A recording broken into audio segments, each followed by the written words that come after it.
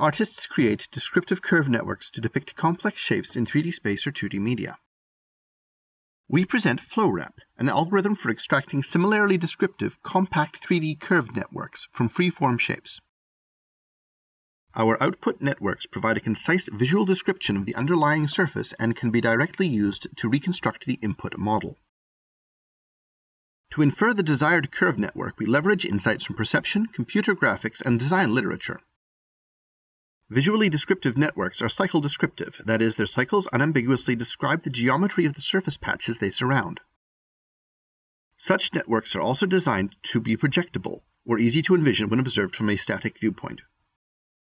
Both properties are best achieved by using networks dominated by flowlines, or surface curves aligned with principal curvature directions across anisotropic regions and strategically extended across sharp features and isotropic areas. We leverage these observations to construct a compact, descriptive curve network. We use as input curvature-aligned quad-dominant meshes, and can handle inputs with multiple singularities and other artifacts. To obtain reliable flowlines, we first extract flowline strands, or clusters of similarly directed curvature field streamlines.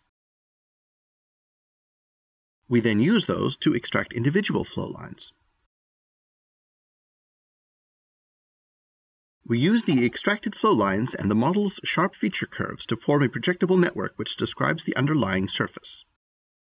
We then simplify this network, while preserving its descriptive power, to obtain the desired compact network.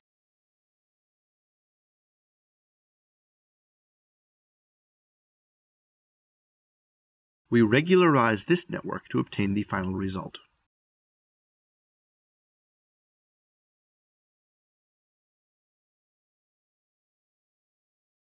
We tested our method on a range of models.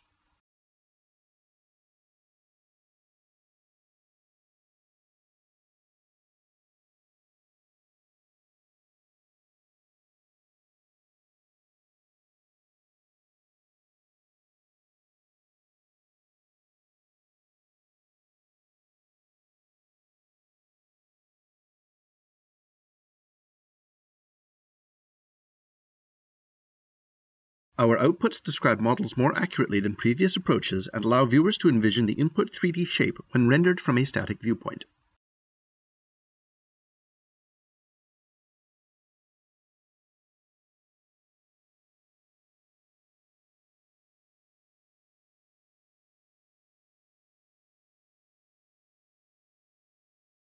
We compare our results against networks created by artists. Experts judged our results to be of similar quality to the artist-created ones.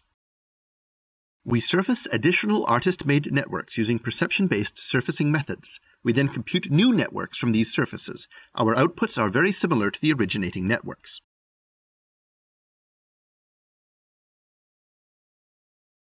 Our networks accurately describe the input models, enabling accurate reconstruction from input curves alone.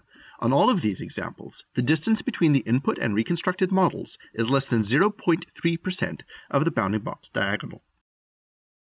Thank you for watching.